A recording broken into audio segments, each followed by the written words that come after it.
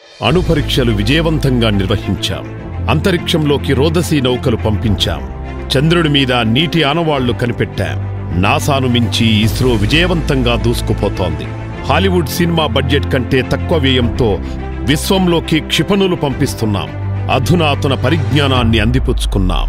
స్వదేశీ పరిజ్ఞానంతో యుద్ధ నౌకలు తయారు చేస్తున్నాం. జలాంతర్గాములు తయారు చేస్తున్నాం. ప్రపంచం నలుమూలలా శాస్త్ర సాంకేతిక రాజకీయ ఆర్థిక రంగాలలో చోటు చేసుకుంటున్న పెనుమార్పులను అత్యంత వేగంగా తెలుసుకునేలా నేటి సమాచార వ్యవస్థ అందుబాటులోకి వచ్చింది.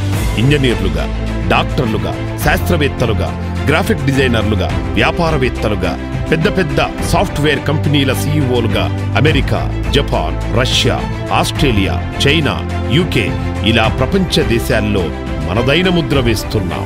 ఎన్నో రంగాల్లో విప్లవాత్మకమైన సంస్కరణలు వచ్చి పురోగమనంలో ఉమ్మడిగా దూసుకుపోతున్న మనం ఒక్క రాజకీయ రంగంలో మాత్రం కులం, మతం, వర్గమంటూ కొన్ని అంశాల ప్రాతిపదికన విడిపోవడం ఎంతవరకు సమంజసం? సమకాలీన రాజకీయం కొంతమంది వ్యక్తుల కబంధ హస్తాల్లో చిక్కుకొని స్వేచ్ఛకై ఎదురుచూస్తోంది. ఒకరేమో కులాల మధ్య కుంపట్లు రాజేసి రాజ్యాలేలుతారు. మరొకరేమో మతాల మధ్య చిచ్చు పెడుతూ అధికారం కోసం అర్రులు చేస్తుంటారు. ఇంకొంతమంది భిన్న సంస్కృతుల ప్రజల్ని చులకనగా చూస్తూ అభద్రతాభావం కలిగిస్తూ ఈ సమాజం నుంచి వెలివేస్తూ నీచ రాజకీయాలు చేస్తారు. అక్కడితో సరిపోదన్నట్లు అధికార కాంక్షతో ప్రాంతాల మధ్య తగాదాలు రేపి ప్రజల్ని పాలిస్తారు. ప్రజాధనాన్ని ఇష్టారీతిన దోచుకుంటూ, సహజ వనరులను దోచుకుంటూ, పరిశ్రమల పేరుతో పర్యావరణాన్ని ధ్వంసం చేస్తూ బాధ్యతారాహిత్యంతో వ్యవహరించే సాంప్రదాయ రాజకీయ పార్టీలు, నాయకులు, కోకొల్లలు.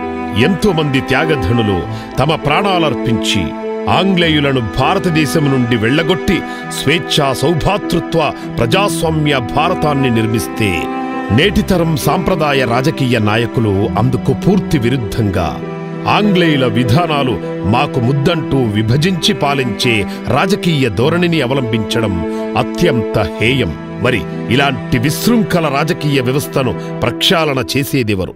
మనకెందుకు అని మంగళ్ పాండే అనుకుని మొదటి అడుగు వేయకుండా ఉండుంటే మనకు అసలు స్వాతంత్ర్యం వచ్చేదా? ఆ స్ఫూర్తితోనే నేడు ఈ రాజకీయాల్ని శుభ్రపరచడానికి ఒకడు నడుం బిగించాడు, ఒకడుగా ముందుకొచ్చాడు.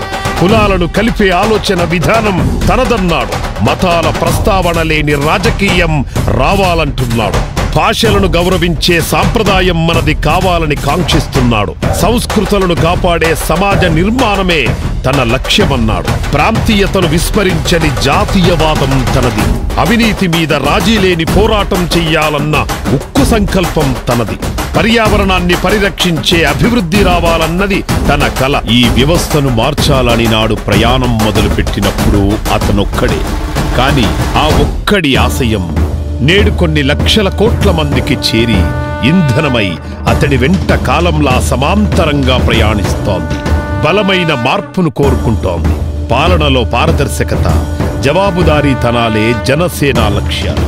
ప్రజా సంక్షేమమే ధ్యేయంగా ప్రకటించిన మేనిఫెస్టో, రాజకీయాల్లోకి తీసుకొచ్చిన కొత్త రక్తంతో ఈ సాంప్రదాయ రాజకీయ వ్యవస్థను ప్రక్షాళన చెయ్యాలనే దృఢ సంకల్పంతో ఎన్నికల రణరంగంలోకి దూకింది జనసేన.